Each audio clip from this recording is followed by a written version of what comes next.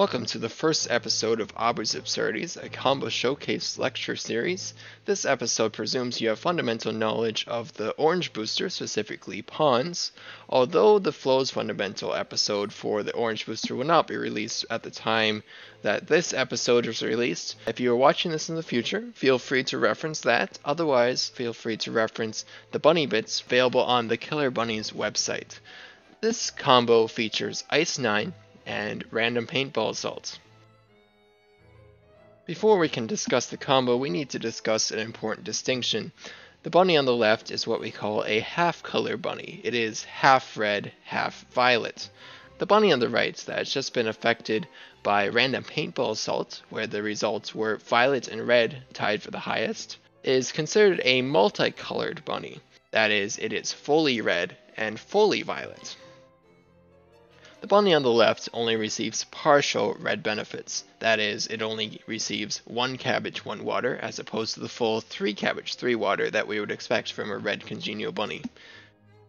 The bunny on the right receives the full red benefits.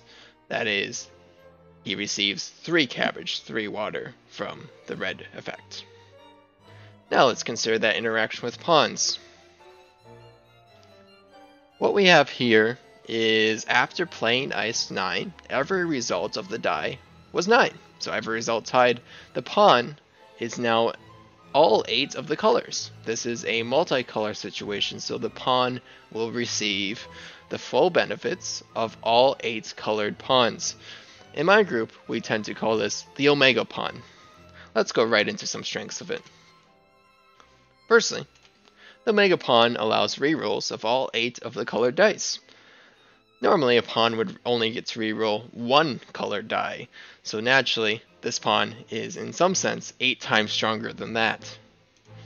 In a similar manner, this pawn lets you replay all 8 of the colored P cards. A blue pawn could only replay blue P cards. This pawn can replay 8 different colors. And of course, there is flexibility with completing colored triplets. There are some other card synergies that are quite useful as well, including Ultimate Pawn Power, giving you the flexibility to discard cards from your hand of several different colors, or Pawn Cloning to create a second Omega Pawn, where things get extremely ridiculous.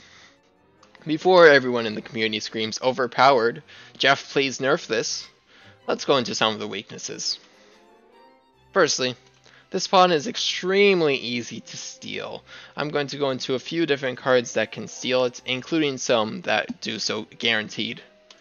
And secondly, Ice 9, strictly speaking, has much more potential than this. Typical Ice 9 combos include Super Supply Surprise and Incredibly Magic Fountain, both of which, in the short term, are much stronger than this.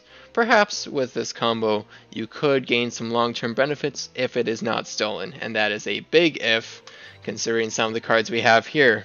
Pilfer the Pawn, as whatever the highest roll is, the Omega Pawn will be that color, and is that color. So therefore, Pilfer the Pawn guaranteed steals the Omega Pawn, regardless of the result. Bunny Shop Quartet, similarly, if any of those dice rolls a 4, the Omega Pawn will be stolen. And of course, Red Light District.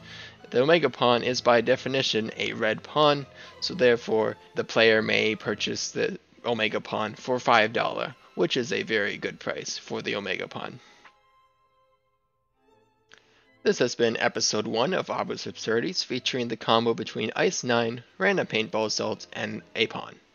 And as always, Jeff bless.